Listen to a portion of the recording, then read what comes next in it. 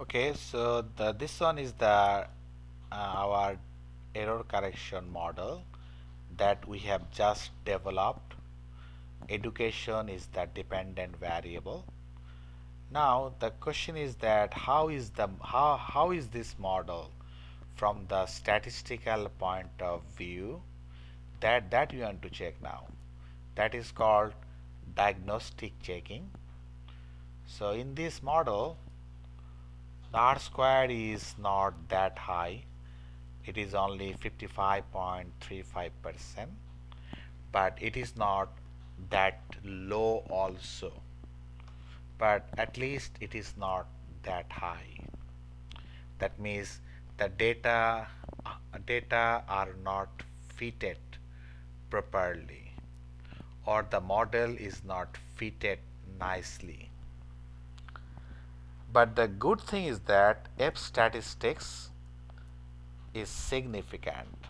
You can see the p-value is 1.2%, meaning that all the independent variables jointly influence the dependent variable, which is education. Then we check about residual of this model, because this model must have residual. So we check about the residual. I go to view residual diagnostic. First I check heteroscedasticity, and here suppose I choose arch test, right? And I take 2 lakh, number of lakhs 2, and it is the outcome of the arch statistics. Observed R square and corresponding p-value. How much is the p-value? 92.57%, which is more than 5%. So we cannot reject null hypothesis. And what is our null hypothesis?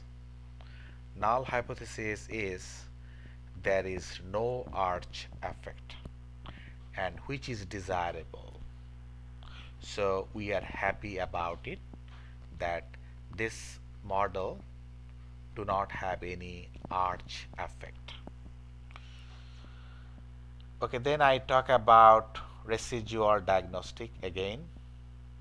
So we check about serial correlations. Suppose here I choose lag 2, I press OK. So it is the Bruce-Godfrey serial correlation test. Observed R square and corresponding p-value. How much is the p-value? 77.08%, which is more than 5%, meaning that we cannot reject null hypothesis. And what is our null hypothesis?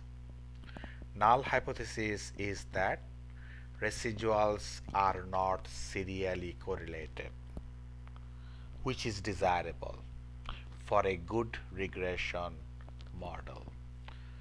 But here we cannot reject null hypothesis, meaning that for this model residuals are that for this model residuals are not serially correlated. So that is a good sign for this model, because residuals are not serially correlated.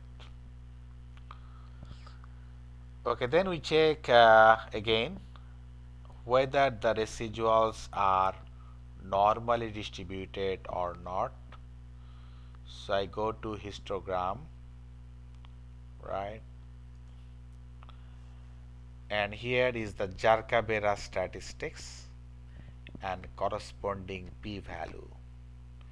P-value is very small, less than 5%. So we can reject null hypothesis and accept alternative hypothesis. And what is our alternative hypothesis? Alternative hypothesis is the residuals are not normal. I'm telling again, alternative hypothesis is residuals are not normal. And here, what is the problem here? The problem here is that residuals are not normal. So that is a problem now. But many statisticians tells that many person tells that although the residuals are not normal, but still we can accept the model. So here we are accepting the model. Okay, what is happening here for this model? I am telling as a gist that R squared is not that high, F statistics is significant, there is no serial correlation, there is no arch effect, but residuals are not normally distributed. So that is the only bad sign. And what is the what was the hypothesis of this whole model? Hypothesis was so investment causes GDP and GDP causes education rate, and in the previous model we have seen that investment causes GDP, that we have already seen, and in the next model we have seen that GDP causes education rate. So our hypothesis is fulfilled. And here actually investment can cause education through a channel. What is the channel? The channel is the GDP. So through the channel of GDP, investment can cause education in the short run, and that is the issue in the transmission channel in VECM model.